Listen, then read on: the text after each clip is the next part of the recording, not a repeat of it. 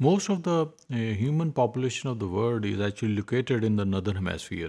वो हम कैसे हम ये कह सकते हैं because of the 2/3 of the total land जो पार्ट है वो नॉर्दर्न हेमिस्फीयर में मौजूद है.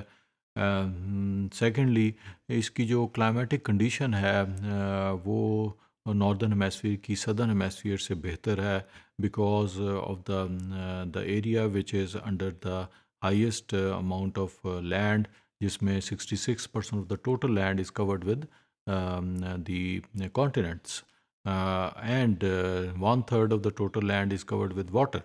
और इसका बिल्कुल बरक्स जो है सदर्न हेमिस्फीयर में है. वहाँ 1/3 of the total land is covered with continent and 2/3 of the total land is covered with water body. सो जो वाटर का जो इम्पेक्ट है क्लाइमेट पे वो बहुत ज़्यादा है. इवन जो है वहाँ वेपरेशन ज़्यादा होगी, वहाँ पर बारिशें ज़्यादा होंगी. So that's why this is actually one of the factor कि most of the population of the world is actually belongs to the northern hemisphere. The world largest concentration of the human population are all found on the same land mass which is Eurasia. Eurasia से मुराद है Europe और Asia, दोनों continent जो हैं वो एक ही land mass के ऊपर हैं. So that's we call it the Eurasia. The overwhelming majority of the human population inhabit the northern hemisphere. So why? Because of the opportunities and suitability. So that's why we call it is a human population area. जिसमें opportunity से मुराद ये है कि वहाँ पर we have regions which are under the developed countries वो मौजूद हैं. सेकंड मोस्ट इम्पॉर्टेंट थिंग ये है कि दी कंट्रीज़ आर क्लोजली रिलेटेड, और ना सिर्फ वो क्लोजली रिलेटेड हैं बल्कि जो है वो उनका जो सी रूट्स हैं उससे वो लिंक होते हैं. सो दैट्स वाई अपॉर्चुनिटी वहाँ पर इस सेंस में ट्रेड की सेंस में उन्हें मिलती हैं.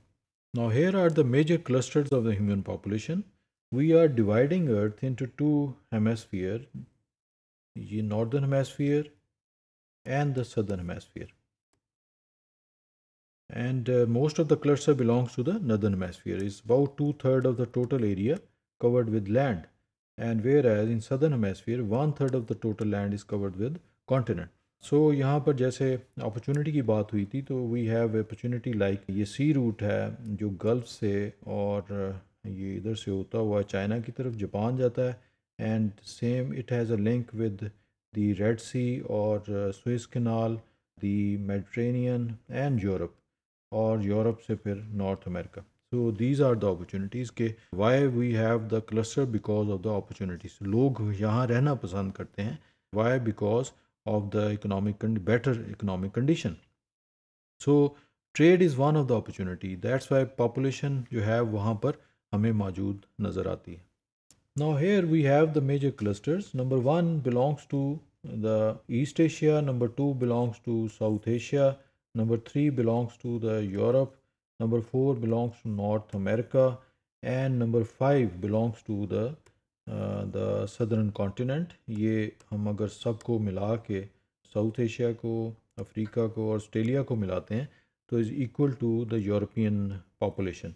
यानी यहाँ पर 700 मिलियन पॉपुलेशन रहती है. So is equal to the southern hemisphere population. So most of the areas are actually belongs to the human clusters के जो एरियाज़ हैं वो नॉर्दर्न हेमिस्फीयर से रिलेटेड हैं. Now these are the two major clusters of the human population. First belongs to the East Asia. The East Asian population cluster adjoin the Pacific Ocean from Korea to Vietnam. The number of the people per unit area tends to decline from this coastal zone toward the interior. Also visible are several ribbon-like extensions of the dense population. These extensions represents population that are clustered in the basins and lowland of China, major rivers. This serves to remind us that the great majority of the people in East Asia are farmers, not city dwellers. So China has large cities such as Shanghai and Beijing. However, the little population of these and other cities is far outnumbered by the farmers, who produce crops of wheat and rice to feed not only themselves but also those in the cities and towns. Now, if we are dividing this country into densities, so this is actually the area which is sparsely population. Here we have 20 persons per square kilometer, whereas the eastern, northeastern and southeastern part of China has more than 1500 persons per square kilometer population. So why? Because this area is under cropland.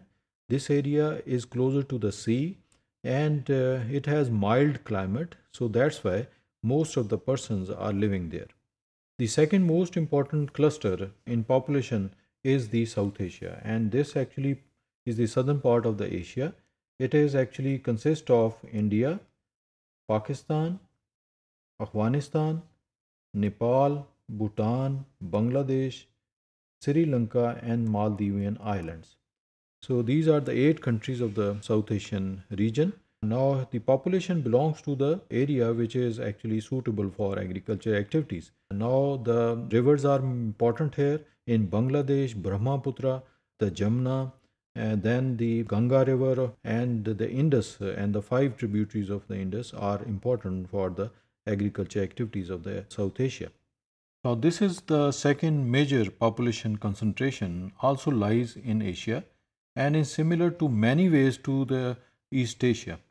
At the heart of this cluster lies India, but the concentration also extends into Pakistan and Bangladesh and on the islands of Sri Lanka. Again, note the riverine and coastal orientation of the most densely inhabited zones and the finger-like extensions of dense population on the plains of Ganga's river in northern India.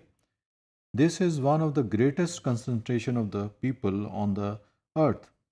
There are about 1.5 billion people in the South Asia population cluster. This map shows the densely populated area which is to the southern part of the Himalayas.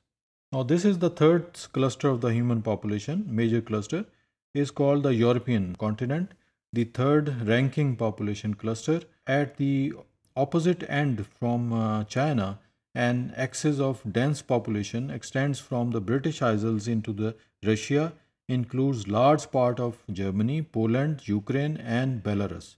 It also includes the Netherlands and Belgium, parts of France and northern Italy.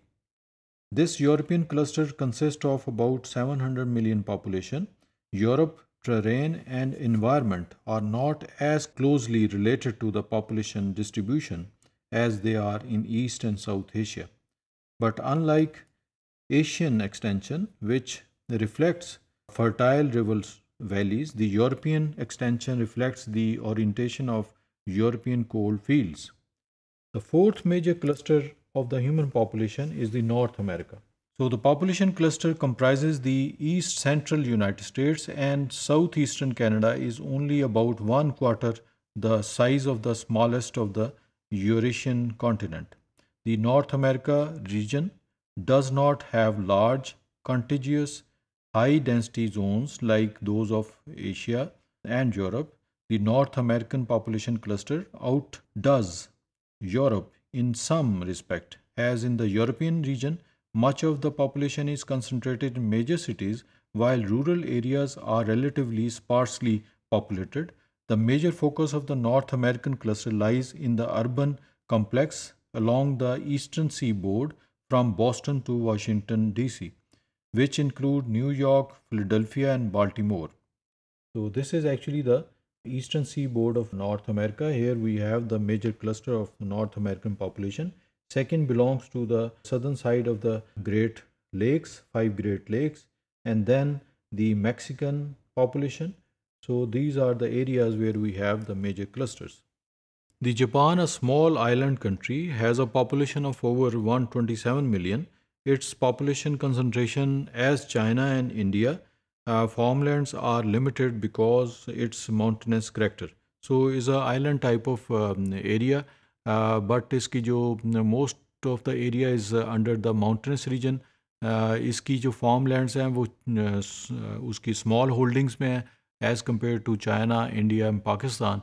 But is densely populated area of the East Asian nation.